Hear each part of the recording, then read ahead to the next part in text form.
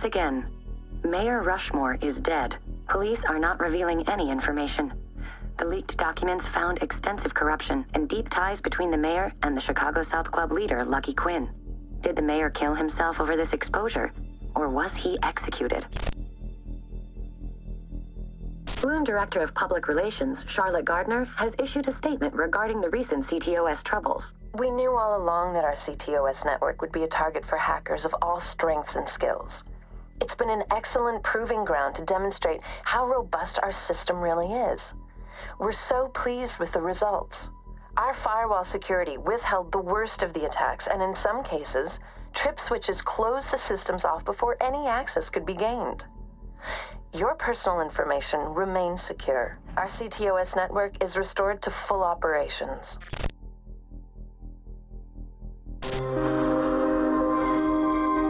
In a world where we want to spend more time with loved ones, be active in our communities, have safer, healthier homes and cities, Bloom Industries listen to you and your needs.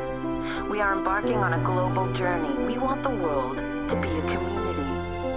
CTOS 2.0, focusing on you, putting you on the global stage. CTOS 2.0, making smart cities even smarter. Up next, an interview with a woman who claims to know the vigilante, Aiden Pierce. Renowned child psychologist Yolanda Mendez is with us. Dr. Mendez, your story is extraordinary. You actually know Aiden Pierce, the man we know as the vigilante. Tell us how that came about. I met Mr. Pierce through the family, his sister. This was a surprise to us. We couldn't find any information about him at all. It's great that you've come forward. You were treating her son for trauma? Yes, well, naturally I can't discuss any of that. Not even their names. No. We wouldn't ask you to. But that's how you met Aiden Pierce. What's he like? It's impossible to say for certain what he's really like. He masks his personality, and he's very good at it. Is he? It isn't like someone playing poker. This is a very smart man who is looking to gain the upper hand in every situation. And you're writing a book. Yes, I am. It's a book about the whole experience, a study on Mr. Pierce. I really wanted to explore this complex man's mind. I'm sure it'll be a fascinating read. Dr. Mendez, thank you.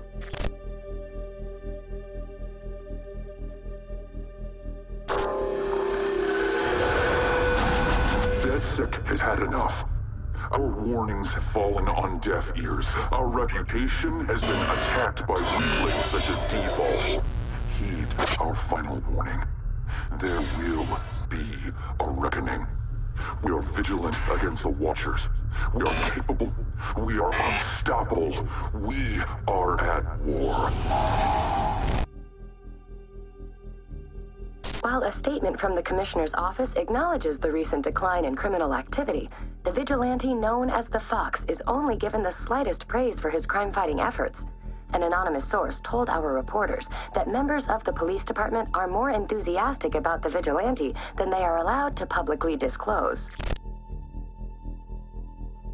With Chicago still reeling from the shocking revelations of Rose Washington's murder and Mayor Rushmore's subsequent death, there has been little appetite for politics or elections. One name that's been floated about is Bloom's VP of Communications, Charlotte Gardner. Her supporters insist Ms. Gardner will restore integrity and trust to a city that sorely needs it. City officials are picking up the pieces from the shocking chaos brought on by a massive CTOS malfunction. The city experienced major power outages, bridge disruptions, and thousands of dollars in damages. While CTOS is back online, many are raising questions about the safety features needed to run a complex system in a major city.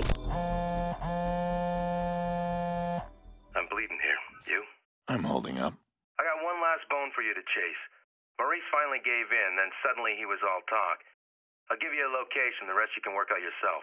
That's business, huh? Yeah, that's right. It's all business. Jordy's like that.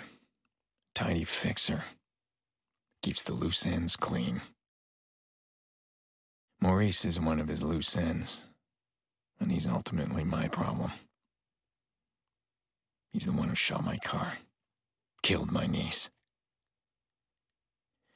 I want to say we're different, but I don't know anymore. How many people have I hurt? Killed?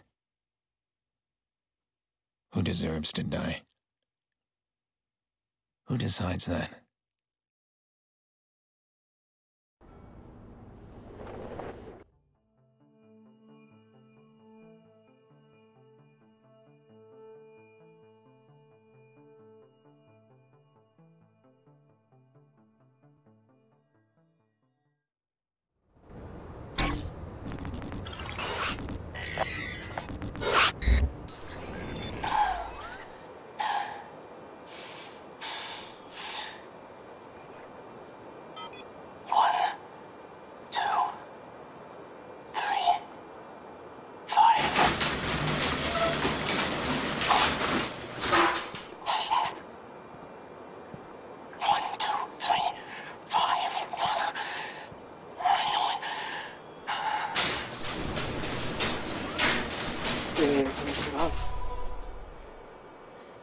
Clean off some loose ends.